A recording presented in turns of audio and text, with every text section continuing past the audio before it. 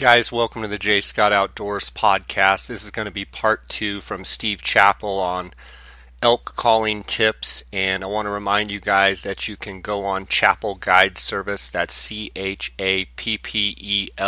guideservice.com, and you can order any of these calls that you hear on these demonstrations, as well as you can check out Steve's Extreme Bulls 1 through 8 video series. And also check out his website for guiding in Arizona.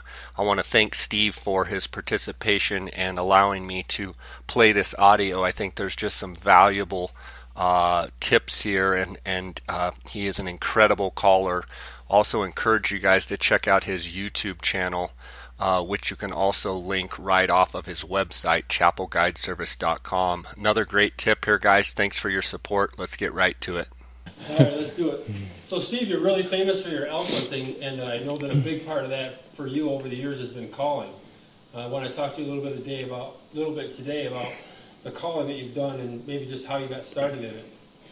Yeah, I mean, I love to call. It pretty much defines me as a hunter.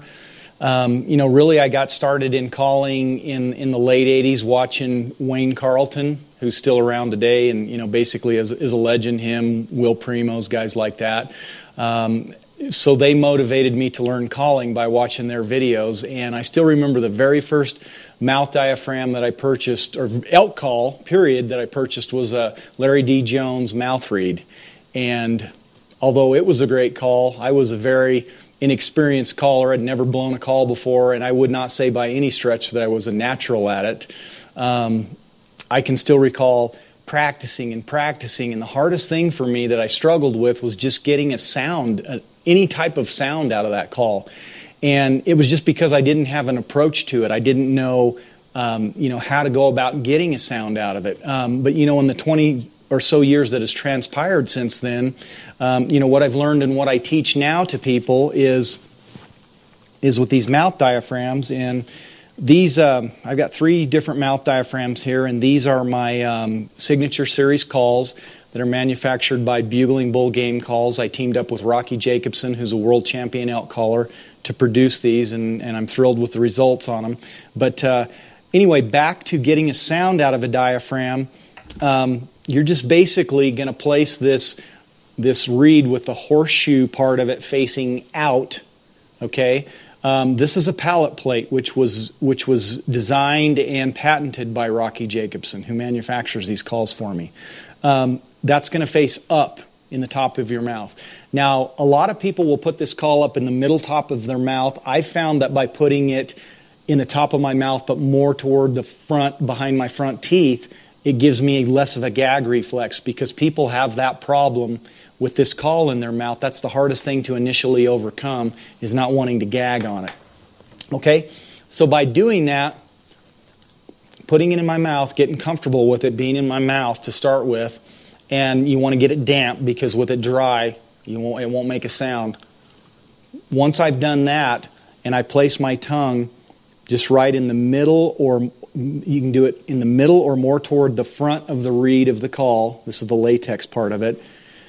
You're just going to bring air up from your stomach, and with your tongue against the reed, trapping that air, it's going to sound like this without a call in my mouth. Like that. If I put the call in my mouth and do the same thing, I get...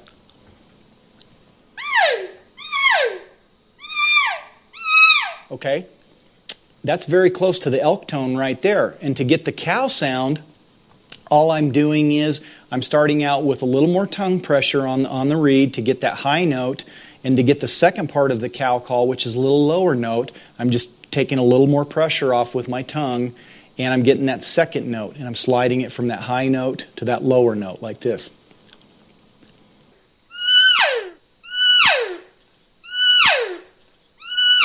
Okay? And that's just by varying my tongue pressure, harder at the beginning, less at the end. Now this is my closer reed. Go ahead. Are you pushing up against that reed with your tongue?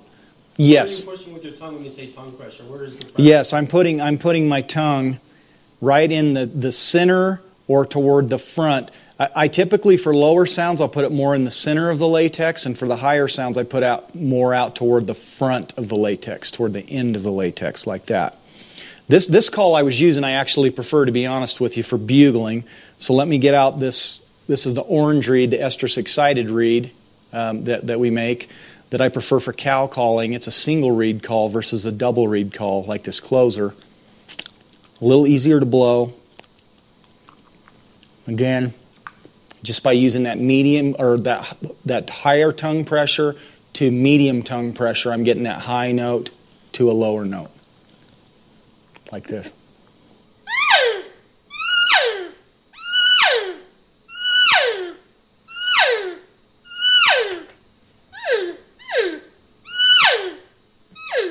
And I can blow it with a lot of volume. I can blow it very quietly. I can affect the tone by whether I have my mouth open versus kind of shut versus shut.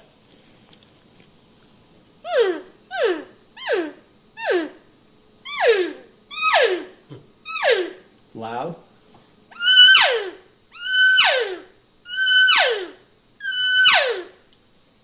And to increase the volume, what are you doing? I'm just actually bringing more air up from my stomach, and I'm putting a little more tongue pressure on the reed. So those two things in combination are giving me more volume and a higher tone. Yes. And, you know, someone would ask, well, when would you use various calls? You know, a lot of that just comes from being out in the woods and being around these elk and picking up on their intensity level and their emotion and what stage they're in. I try to really match that intensity and that emotion. And to be honest with you, though, 9 times out of 10, I found that the more emotion that I put into the call, the more personality I put into it, the more effect I get out of it versus just being flat and unemotional. Mm-hmm. Can you give me an example of a call that's unemotional versus a call that's emotional? Sure. Mm-hmm. This would just be a pretty flat, unemotional call.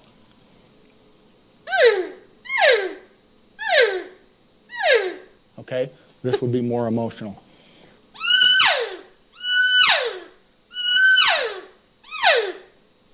This is unemotional.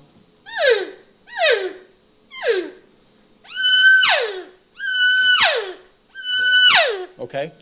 I'm going to call more toward the emotional side during the rut to get a response out of the bulls.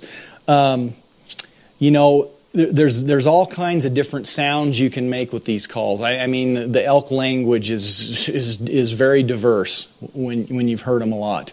You know, one sound that I've heard in particular that I found to be very effective by practicing at is what I just, for lack of a better term, I call it the estrus scream. And if I were to equate it to something that most people would be familiar with, it would be a monkey or a chimpanzee screaming, you know, all upset and having a fit about it. And when I demonstrate it to people in my seminars, they actually give me a really funny look, but then I can actually put footage up of a real cow elk doing it, and then they become a believer.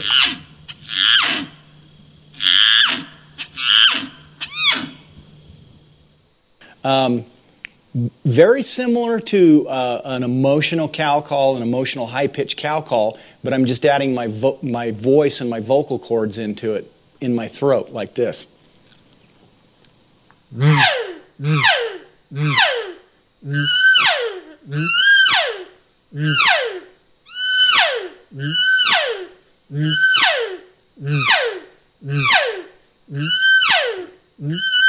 Okay?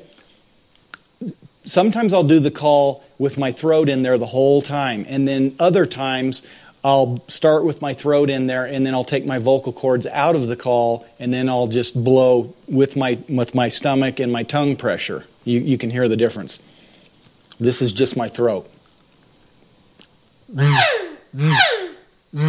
Okay? Then I can take my throat out and add more tongue pressure and get this sound. Go from into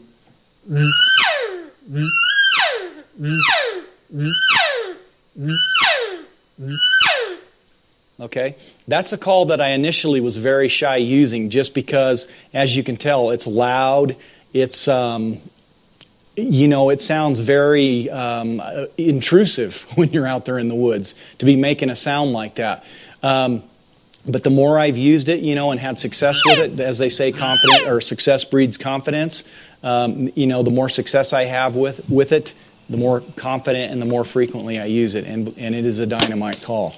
Is that diaphragm specifically designed to make that call? It is. This diaphragm is very good for making standard cow calls, but because of the stretch and the latex thickness and the overall design of the call, yes, it has that tonal quality. It's not just going to automatically make that sound when you put it in your mouth. Obviously, you're half of the equation as well in how you blow the call, but it is designed with the proper tonal quality and stretch to be able to make those sounds. Absolutely.